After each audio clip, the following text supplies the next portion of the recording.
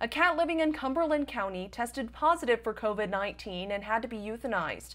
It's the first time a cat tested positive in Pennsylvania. State veterinarian Dr. Kevin Brightbill says the 16-year-old cat lived with multiple people previously diagnosed with coronavirus. The cat had mild respiratory illness in early October and due to respiratory distress was eventually euthanized. The primary cause of death has not been confirmed. State officials say, though, a handful of COVID-19 positive pets across the country were euthanized. Katie Johnston for CBS Philly.